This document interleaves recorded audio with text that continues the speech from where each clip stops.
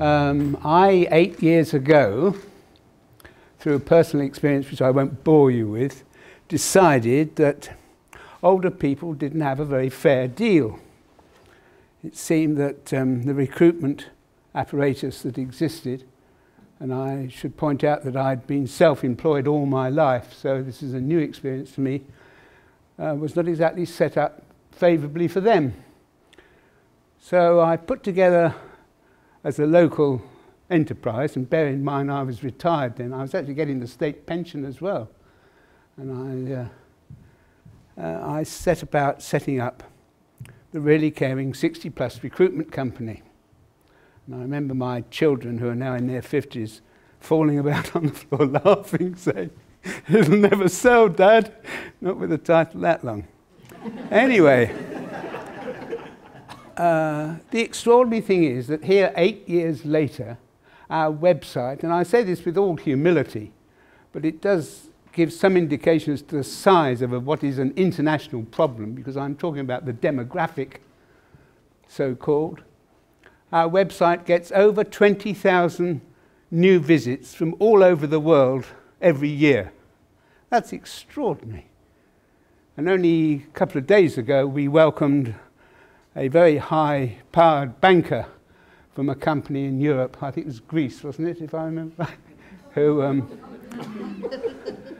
was happily, or had been happily established in Greece, but thought that it might be wise to move to this country. I tried to put him off, but unsuccessfully, unfortunately. What we have in this country, and interestingly enough, through the website, I now realise that this is an international problem. And I'll read something shortly, which I found on a website which was penned in Australia, who, interestingly enough, are ahead of us in terms of trying to solve this problem. And of course, the solution that is desperately needed is not only facilities like we offer, but most importantly, some sort of government initiative, which appears to be lacking totally, extraordinary. And when I tell you that successive governments have broadcast, and you can Google this, look it up for yourselves, successive governments have broadcast that the demographic, this is people in their 50s and 60s who are twiddling their thumbs, is costing the Treasury between, it's a wide estimate, but 2 years ago it was 30, it's now gone up to 50 billion. Billion, folks. I mean, it's just, it's a nonsense. And our view on the whole subject of the demographic is that it has to be solved, and it will be solved naturally if the government are not prepared to get off their rear ends and show some sort of initiative, simply because the pension industry obviously can't afford to keep us. Ironically and sadly, the fertility rates are falling, and whereas I think 40 or 50 years ago there were some 7 youngsters supporting every OAP, that's now reversed. So if ever there's a case there to allow people who have the will and who are able to work, just give them a chance to do that.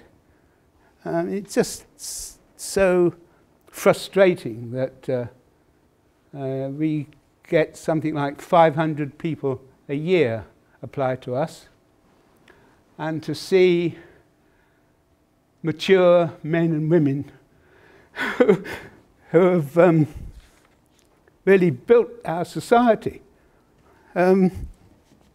reduced to having virtually their self-esteem crushed totally because of the number of times they've been turned down as overqualified by young callow people who are recruitment consultants or talent acquisition specialists. I mean, it's...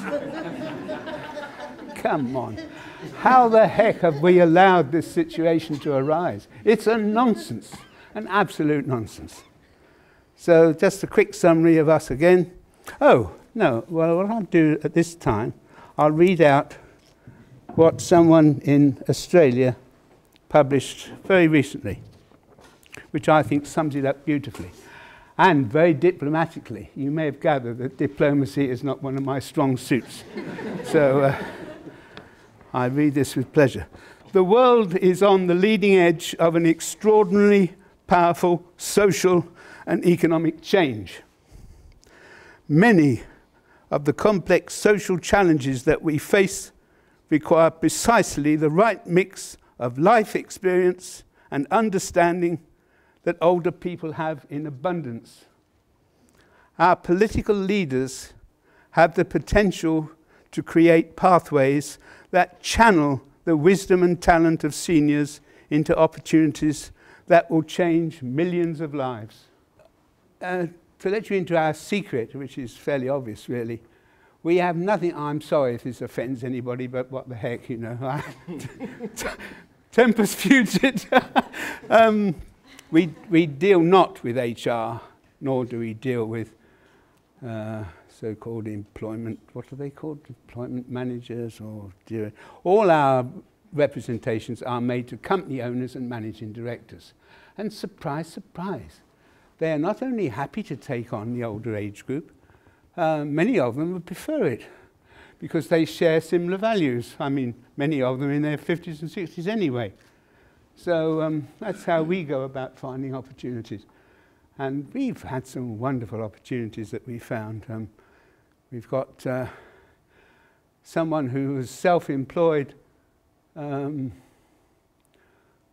60-odd years, is now a concierge at the Chelsea Arts Club, doing night shift. Not because that's the only thing he could find, it's what he wanted to do. And he sends me emails sort of every few months saying, Brian, this is the best job I've ever had. Just before Christmas, we had two ladies who came to us who were in their 60s. Delightful ladies. One of them's in Scotland, and she was an accountant. And the other lady was just, well, she was just done all sorts of things. She was a PA, delightful.